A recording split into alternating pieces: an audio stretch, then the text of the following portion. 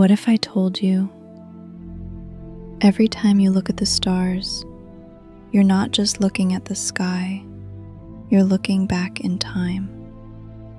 It sounds like science fiction, right? But it's not.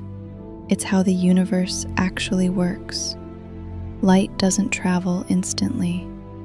Even though it's the fastest thing in the universe, it still takes time to move. The light from the moon, it takes about 1.3 seconds to reach your eyes. The sun, that light left the sun 8 minutes ago. But stars, real stars, that light could be hundreds, thousands, even millions of years old. The light you're seeing tonight may have started its journey when mammoths still walked the earth. Some of those stars aren't even there anymore. They exploded, died, but their light is still on the way, still traveling, still telling their story. So when you look up at the night sky, you're not seeing what is, you're seeing what was, the ancient light of a universe that's already moved on.